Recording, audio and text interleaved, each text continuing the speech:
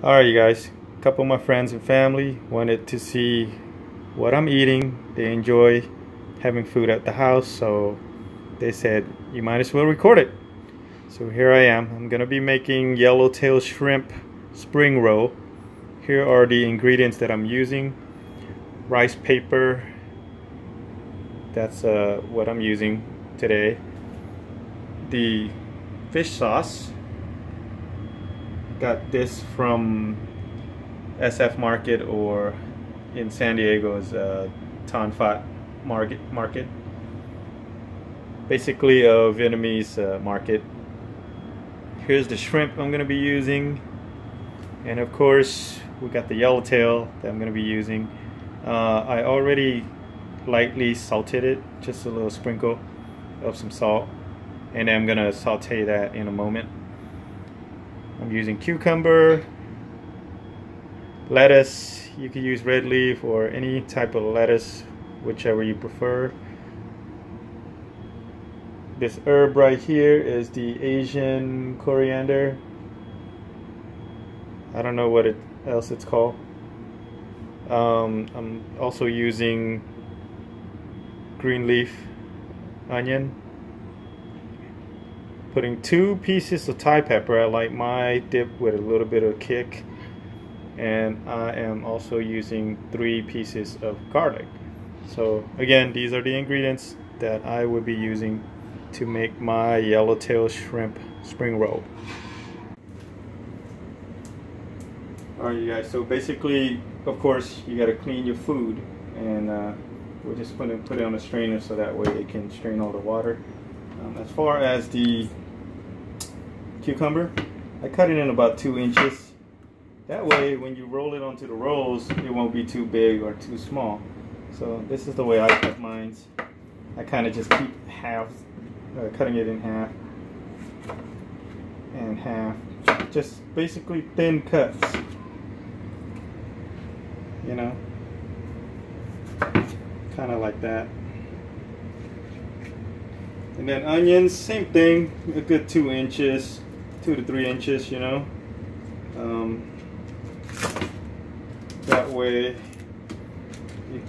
it goes hand in hand with the size of the cucumber. So I just cut it in half like this.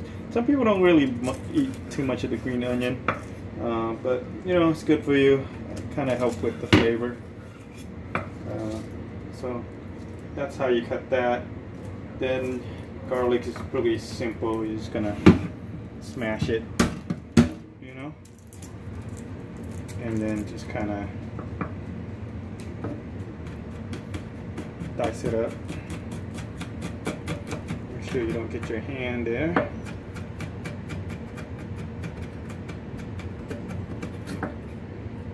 So that's how I cut my garlic. And then as far as the pepper, same thing, just kind of finely dice it up, chop it up. But these two are going to go right into the fish sauce. Give it a little bit more kick, and the garlic brings up the flavor. That's about it on the vegetable. Again, we got this fish sauce from one of the Vietnamese market. Just gonna put that in with the garlic and Thai pepper. Mix it all up and then just put it aside. So you're done with your dip, your spring roll dip.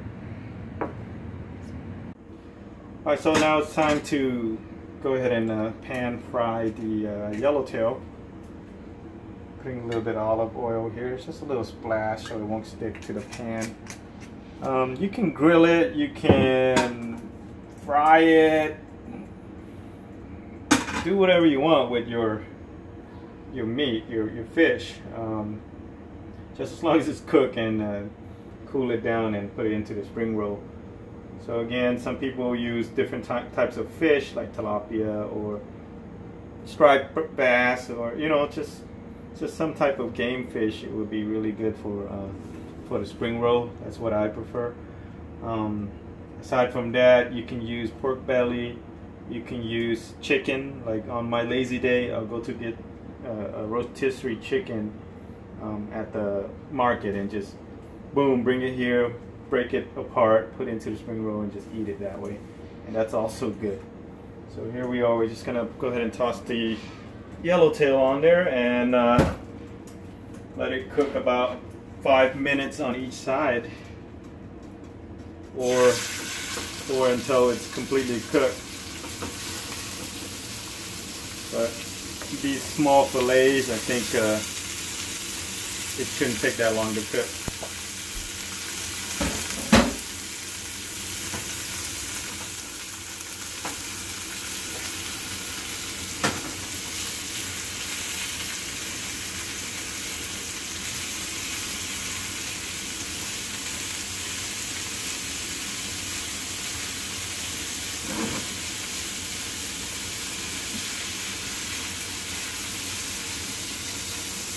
I didn't put it on too high of a heat. It's like a good number 6 or 7. Just let it do its thing, you know.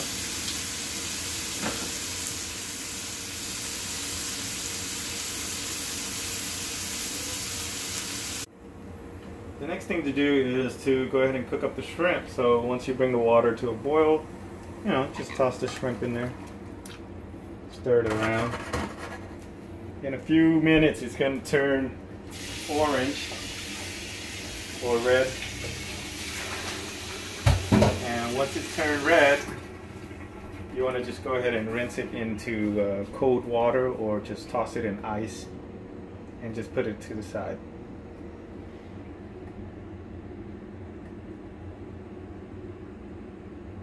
Okay, so the shrimp is at a boil, so now you're going to just go ahead and take it to cold water.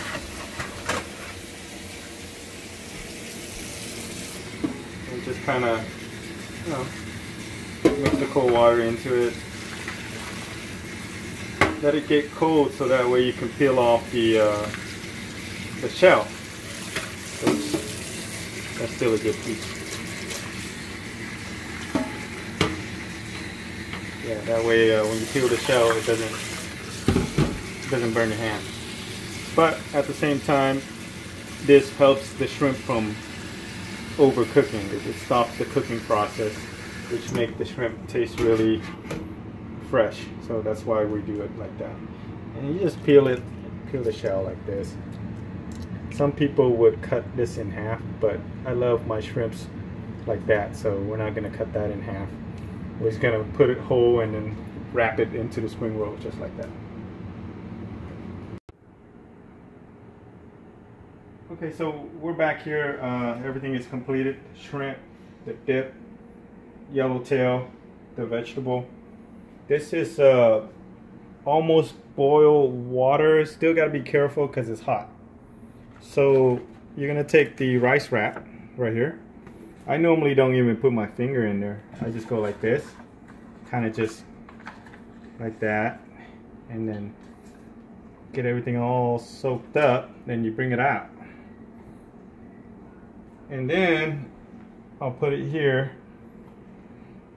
to the plate. I'll leave a little edge, let it hang at the edge right here. Why? Because that way I can roll the spring roll easier. So I'm just gonna grab, you know, a little bit of vegetable here, some cucumber, red leaf lettuce, onion leaf, some herbs. Again, some people would use mint, some people would have bean sprout for their spring roll. So it's kind of diverse. It's up to you what you want to do with your spring roll, you know. So I'll grab a piece of yellowtail here. And then, since I love shrimps, I'm going to have 2. And now, it's probably going to be a pretty ugly roll, but you know what? It doesn't matter. It's all about getting it rolled up, toss it into the dip, and eat it. And some people would put rice noodles in here, but I'm kind of on a low carb diet right now, so trying not to eat too much carb. Dip it. It's gonna be a little spicy here. Added that Thai pepper.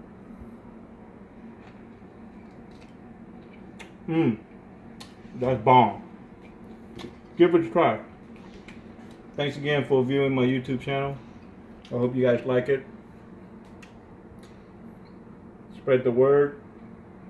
If you guys like my videos, let me know. Maybe I can create more. Other than that, have a good one. Peace out.